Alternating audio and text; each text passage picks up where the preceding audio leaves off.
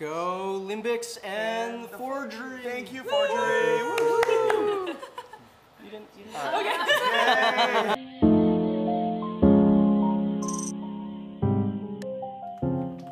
Hey there, Internet. So the big news today is Mark Zuckerberg just announced his new VR headset, the Oculus Go.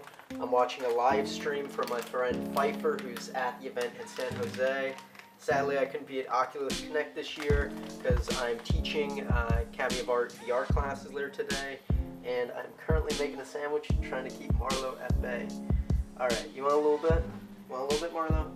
Down, down, sit.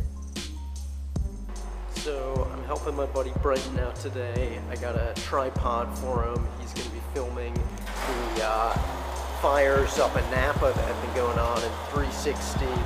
Also hooking him up with a 360 mic. He says he's staking me out in this parking lot, but I don't see him yet.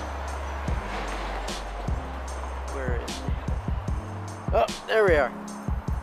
What's up, buddy? Hi. Sweet. All right. Thank you so much. Of course, of course. Definitely give you a shout out when I put it all together. Cool. I'm excited. Yeah. I'm also doing a film class workshop this weekend for free if you're in the Bay Area. Doing it with my buddy Ben Claremont, another friend Alexandra. It's going to be very cool. So if you're interested, you're in the Bay Area and you want to learn some free 360 VR film knowledge, check out the event this Sunday. Pretty loud city. Wow. Big takeaways from the Oculus Connect event today is that Facebook is very, very serious about VR. They're going full throttle.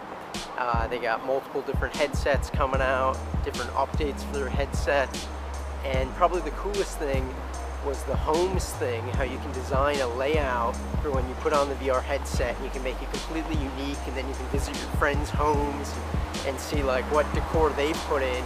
Sort of like The Sims meets VR meets Facebook. Check it out, guys. The original 360 camera right there. Google Maps Street View. Taking the stairs versus the elevator. You get a little exercise in there. Hey. The great Bob Diaz. How are you? Pretty good. Hey. On camera. Candid camera. Yep. You see it in there, but it is kind of cool to have that POV style. So something to consider. If you have something that's essential, like if you have someone who's taking off their glasses or doing something specifically with their hands, then I think it's necessary. For this, I don't know if it's really necessary.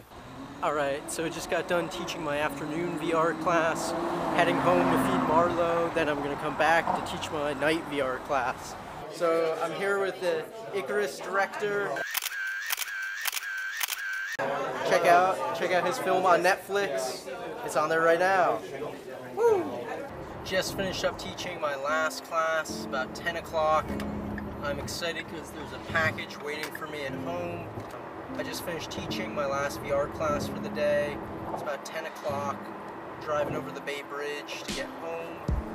I'm excited I got a package waiting for me at home, a new 360 toy I can't wait to open and play with. Yeah, thank you guys so much for watching.